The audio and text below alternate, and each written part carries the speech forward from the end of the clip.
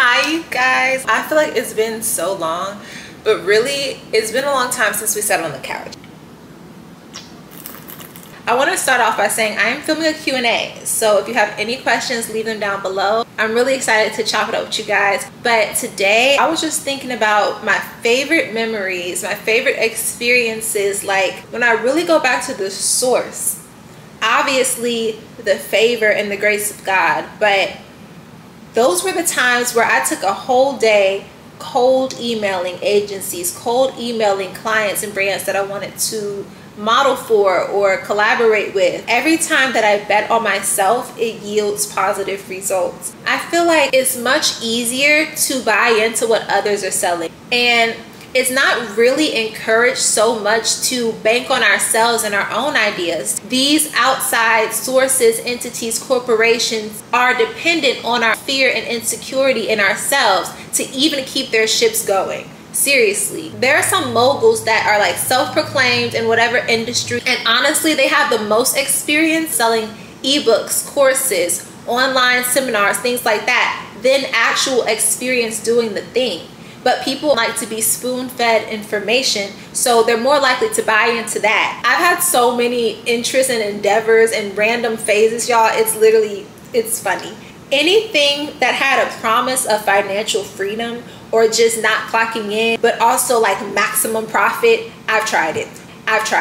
Drop shipping, real estate, selling water to a well, I've done it. And I will say there have been instances where I met with fear or doubt and my own ability to get my money's worth, pretty much. With any investment that I've made in myself, there's always this moment that's like, am I sure I want to do this? Is this worth it? And it's really crazy to me now at 24, knowing how much money I've spent on random things and stuff, that when it comes to me and my endeavors, that's where you're hesitant. We're gonna talk about that later.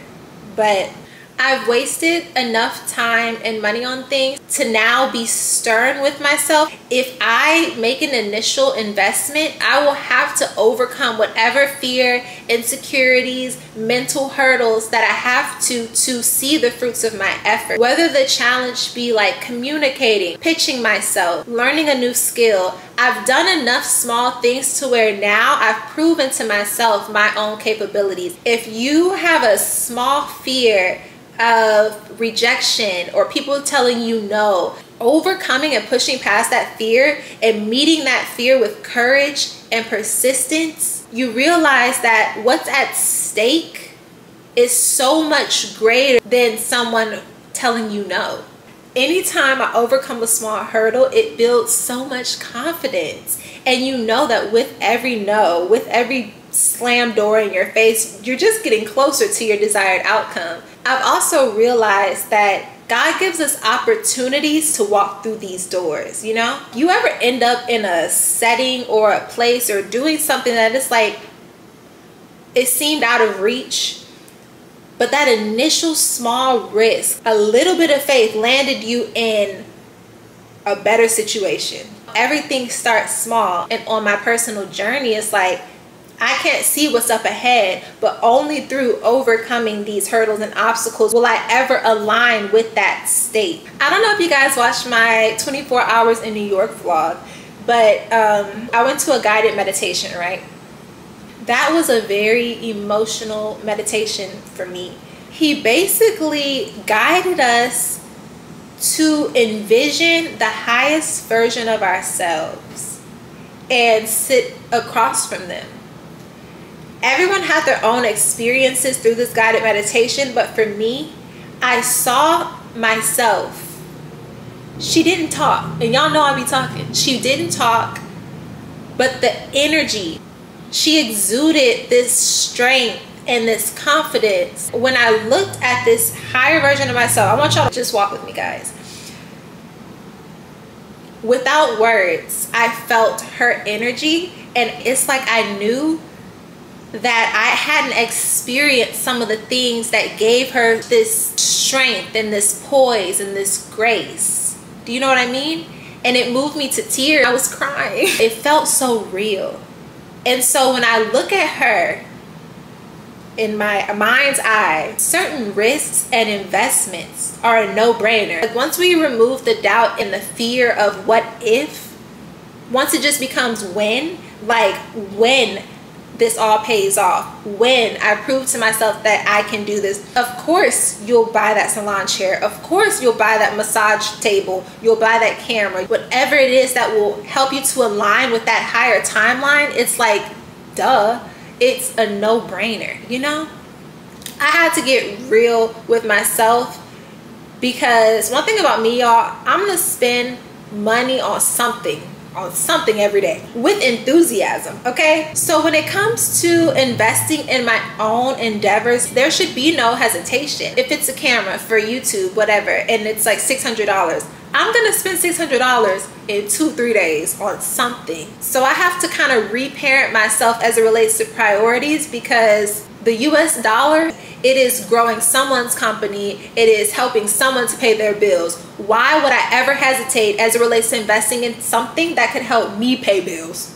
Like, it sounds backwards, it sounds crazy, and it is. It's like it becomes obvious and apparent that we should have that same confidence and enthusiasm when it comes to ourselves. One thing that I keep in perspective is, at some point, before we were jaded and had seeds of doubt and fear and inadequacy planted, we were a kid, glossy eyes, nothing was off the table. We can go to the moon if we wanted to. You know what I mean? When you're a kid, it's like, of course I can do it. You know what I mean? Like, mommy, I want to be this, I want to do that. Like, and that child, that version of you deserves a chance. Like, she deserves the equipment to try. She deserves the initial investment to prove to herself her own capabilities. She deserves that. If you don't have the confidence now because of life and whatever, do it for your inner child. You know what I mean? Small wins really help to build up confidence. If for no one else,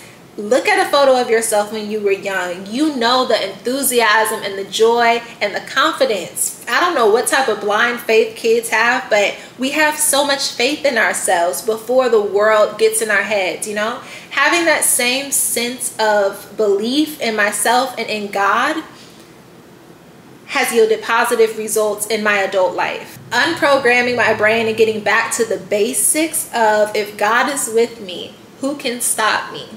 Positive results. And then also, in addition to that, there are some things that just work. Consistency works. We may not see immediate results, and that's okay. You might rent a suite to do hair and not have clients within the first 2 months, but that 3rd month, it's an influx. You might start a channel, no subscribers for 2 years. For 2 years. I've learned to keep my head down. Fear is an invitation to evolve. Rising to the occasion helps us to evolve into that person who is ready to walk through the door. Through overcoming mental hurdles, fear, insecurity, small obstacles, that is how we become that person. Someone who doesn't take no for an answer. And to someone who is confident in their path, confident in their own capabilities, especially with the help of God. That really puts a battery in my back, because maybe you could stop me, you can't stop God. You can't stop destiny. You can't stop my fate. And what's for me won't miss me. Honestly, y'all, that meditation, I will never forget it, because my objective, to me, that visualization was so powerful, because I won't forget her. I am constantly chipping away and working towards aligning with that version of myself. And really, it's just about reverse engineering back to the first risk she took.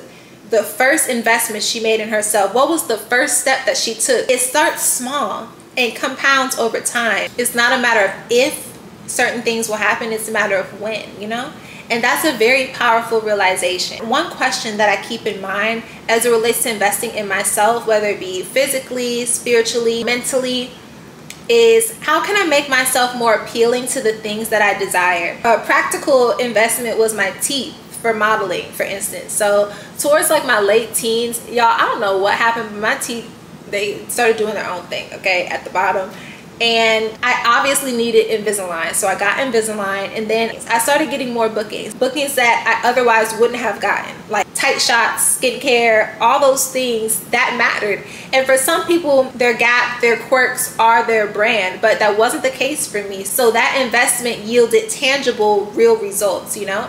My skin, hair, nails, those are like no-brainers for me. There are some things like physical training, just certain things as it relates to health and wellness that I feel like are no-brainers. There's only one me, I only get one body. Things like that, I don't hesitate, especially because I am my brand in that industry. Or even YouTube as it relates to quality. Some people, all they can go by is that initial impression, the first glance, the first look at your portfolio, the first look at your channel, you know what I mean? So anything as it relates to quality or improving my quality of life, immediate yes. And it's not about if I'll make the money back, it's when I make the money back, because we're not giving ourselves a way out of taking inspired action. Do you know what I mean?